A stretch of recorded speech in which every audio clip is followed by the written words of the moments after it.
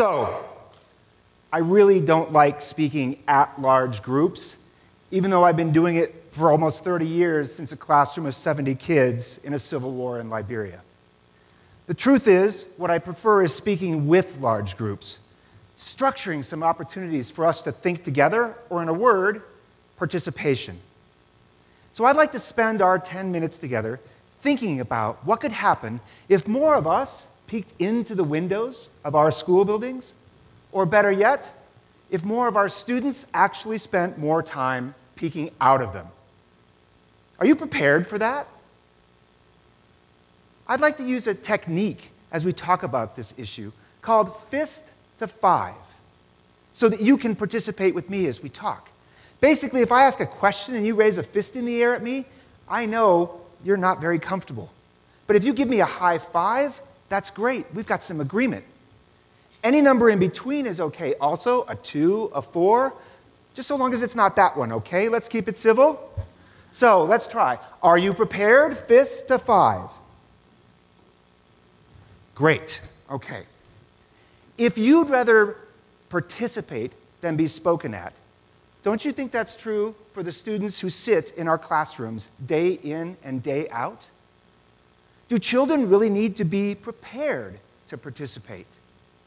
How many of you know what it would take to prepare children for the mid-21st century? Fist to 5? What do you think?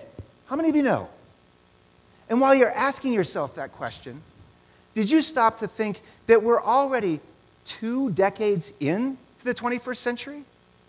So that maybe the question ought to be, why are we trying to prepare kids for the only century every single one of them has ever known? And I think the answer to that question is because our generation is not terribly comfortable with the 21st century. And so we try to make it feel more and more like the 20th century that we knew. And we certainly do that in education. For the last 30 years, if not longer, teachers have been asked, or more often tasked, to design with an end in mind. And that's a very famous phrase in education. And what it means is that somebody comes up with some standards and asks teachers to teach them and then test them so that we know what students know and are able to do. Now, the decision to do that is from but a single perspective in our schools, that of the adults. Although it might be better to say it's from the adults in our governments and corporate boardrooms. Standards are necessary in teaching, and I'm not advocating doing away with the standards. But they're really not why I teach, and they're really not what most of our students come into the building every morning to learn. Teaching and assessing those standards is a decision that comes from thinking about what adults should do in order to make sure adults are getting it right, not what kids should do. And it's really more of a management perspective than it is a perspective that's focused on the learners. So you might also call it a policy question. And I think, from years of doing this work, that education policy only gets really interesting if we focus on the learners and the what and the why questions that they have, rather than the how questions for adults. So I'm thinking you'd kind of like that opportunity. Am I right? Fist to 5? You want to talk about what and why? Okay, I'm seeing a lot of 5s. Good. When we admit the what and the why, I think there are 2 perspectives that come up, and this is the first one: authenticity. Now, authenticity, I think, comes naturally from the people who want to hire our students. We want to know our kids understand the real world, but parents are increasingly asking for authenticity, and so are our students. Authenticity is basically what everyone wants in education, even those who wrote the standards. After all, those Common Core standards you hear about, well, they're written to prepare kids for college or career after school, so they must be pretty authentic, except that if we spend so much time teaching and testing them that students never get to use them after school or until after school. When we wait until after school for that, then we're missing the point why we adults adopted them in the first place, because we thought they would be relevant. And relevance is the second question I think we have to consider. And relevance is different from authenticity because it's not an end that teachers can hold in mind. Students in the room, am I right about that? Fist to 5, what do you think? Can teachers know what's relevant to you? Relevance is something that is in students' minds.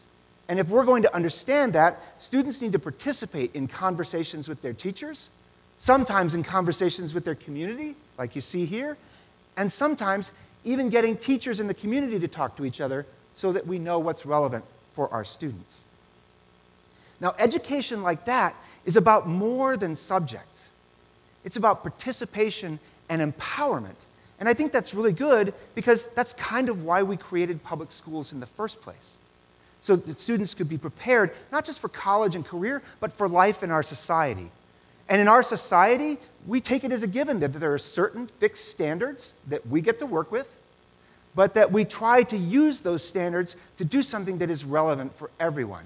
I mean, this is America. You're with me on that, right? Fist to five. We don't mandate one answer that everybody is supposed to follow, right? Okay. So that's why I think that if we think about education in this way, we realize that the standards are not the end in mind, but a means to the end in mind. And that's important because students live in a new culture of learning. The phrase comes from Doug Thomas and John C. Lee Brown at Stanford. And this graphic comes from a workshop I did with teachers in North Carolina last year. Students are now surrounded by enormous learning opportunities that go far beyond school walls. And as a result, a lot of them are starting to check out at school. They may not do the work, or they may just do the work for a grade, and neither of those is a good decision when it comes to participating in our society. But I think what they're telling us as a generation is they're not very wild about the decisions that we're making about education in this society either. So I think we have to ask ourselves, what can we do to help this generation seize those opportunities that are around them right now in this new culture of learning, while learning about what previous generations did when they had their chance?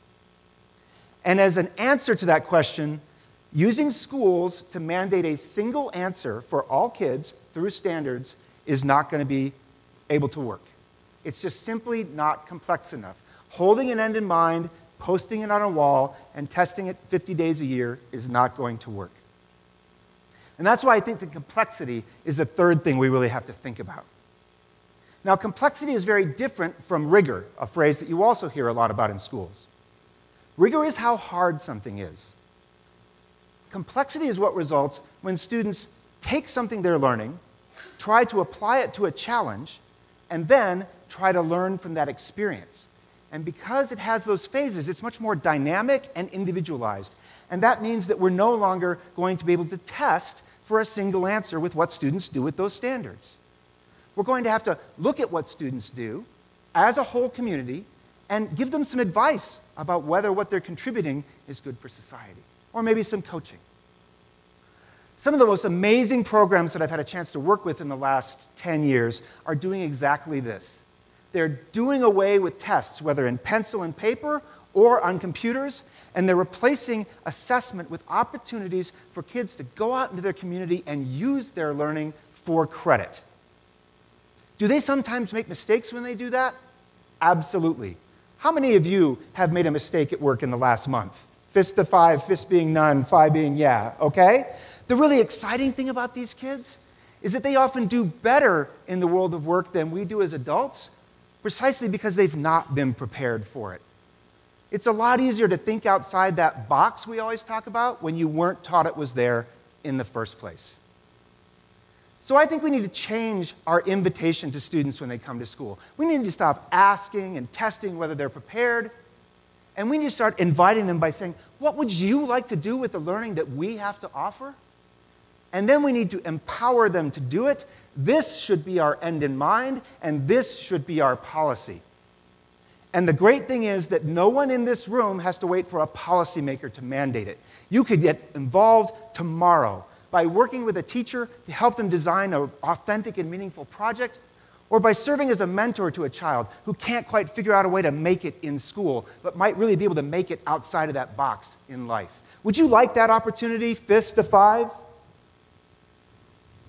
Well, that's pretty good, because that's my idea worth spreading, and I would love to live in the world that I think we could build if we spread it together.